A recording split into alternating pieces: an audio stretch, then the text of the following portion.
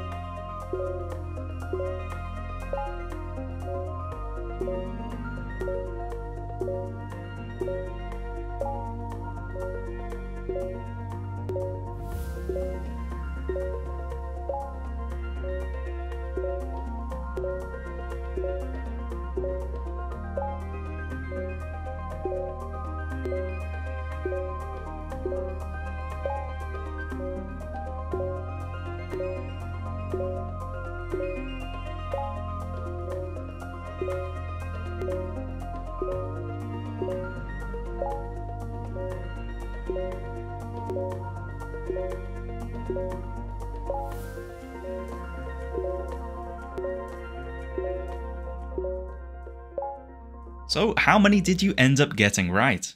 I bet you found it harder than you thought it would be, as these AI images are getting increasingly realistic looking. And I believe the special source is this FLUX 1.1 Pro RAW mode. And they say this mode is for seeking authenticity, which tries to emulate that kind of amateur photography that you would take with your smartphone, say.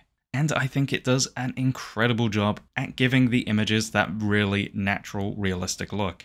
Later in this video, I've got another test, but instead of using just images, I've taken the images and turned them into videos.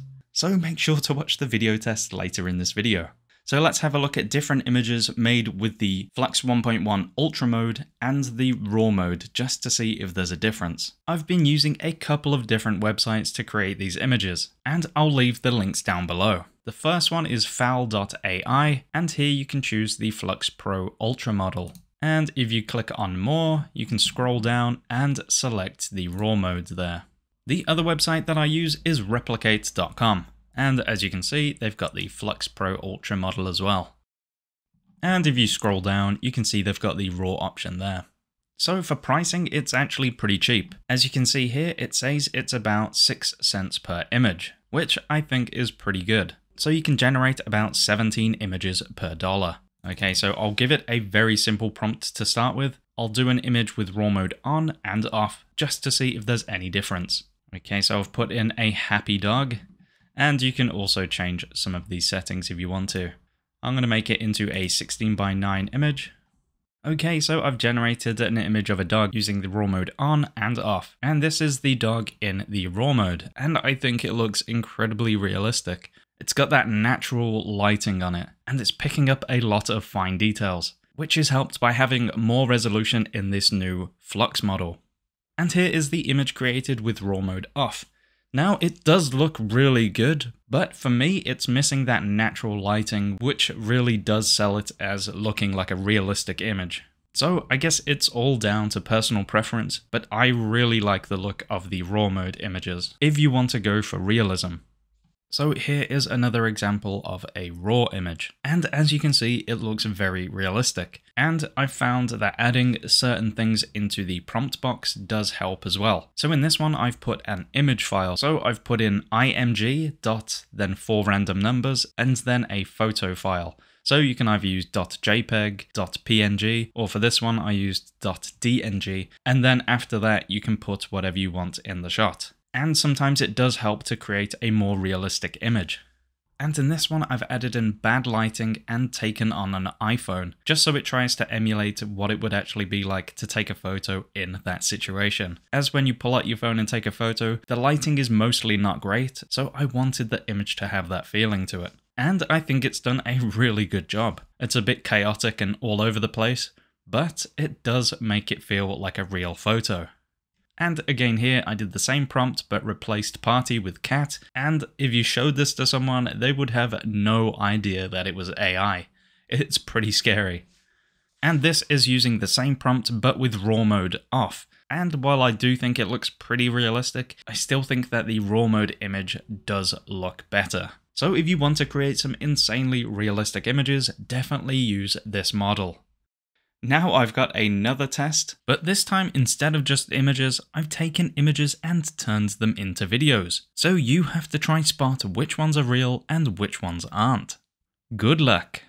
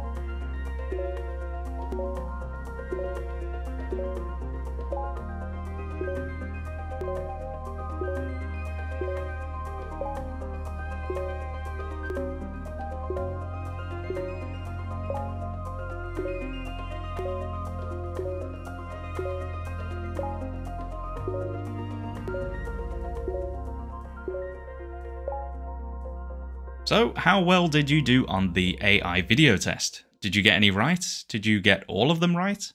I think the video ones are a bit easier to tell, but I'm still really impressed with how realistic they came out.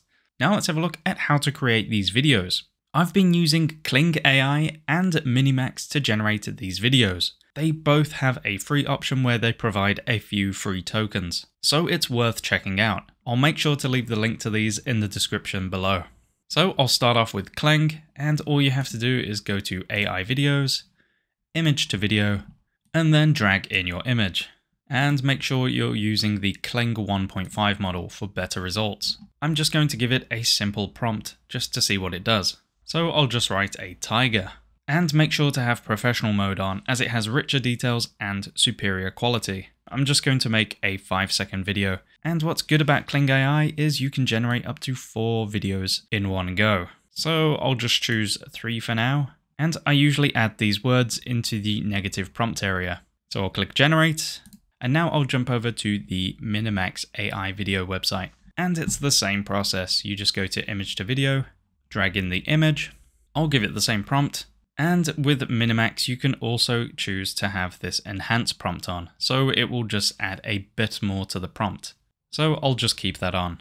Okay, so let's have a look at the FLUX Ai videos. And this looks incredible. It's got that really natural movement to the tiger. Again, it looks incredibly realistic. And here is the Minimax version. And it looks okay, but it's definitely not as good as the FLUX version. But then I added into the prompt realistic handheld documentary style video of a tiger in Minimax, and it created this, which I think is much better. It's done a really good job with the tiger's mouth as it slightly opens, and then it has a really natural movement as it rises. Here is another image I used in Minimax, and I think it's done an incredible job with the movement. It looks extremely lifelike, and I'm very impressed. And of this one of a woman crying I used in FLUX, and it looks very realistic. But videos don't always go to plan. As you can see in this one, I had an image of a mountain biker, and this is what Minimax created. It's a really tough image, to be honest, as the cyclist is coming towards us, and it probably didn't know what to do with it, so it just kind of makes him float, and then he cycles off in the opposite direction. Now, if you want to take your videos a step further, then this is how I do it. I use Topaz Video AI, which is an AI upscaling software. You do have to pay for it, but I think it's definitely worth it. So I'll try a couple of videos. I'll start with the video of this lady laughing. So the settings I use is I put a 2x upscale in the output resolution. I use the Proteus AI model, and then I add some manual parameters. And then what I find helps is making the frame rate 60 frames per second, as it's originally 24. And here is the result. And Topaz Video AI has done an incredible job at just adding a bit more detail, and adding in the 60 frames per second definitely makes it feel a bit more lifelike. It may be hard to tell if you're watching on this YouTube video, as this video is probably locked at 24 frames per second, but believe me, I'm watching it at 60 and it looks incredible. There is a little bit of warping as the hair moves around. Apart from that, it looks great. And here's the video of the tiger with the new settings. It just helps bring out that realism. And here are a few more videos that I've created. I think a lot of them look really realistic. If I was scrolling on my phone and one of these videos popped up, I would not be able to tell it was AI. Alright, so we've reached the end of this video, and it's pretty mind-blowing at how realistic AI is getting now. There is still some work to do on the video side of things, but for AI images, I really can't tell the difference sometimes if it's real or not. If you do end up using this software, please be responsible with it. So if you enjoyed this video, please consider giving us a like and subscribing to our channel. If you have any tips or tricks on how to create realistic images and videos, please leave your comments down below. And if you'd like to watch one of our other videos, feel free to click on the image you can see on screen. Thanks for watching.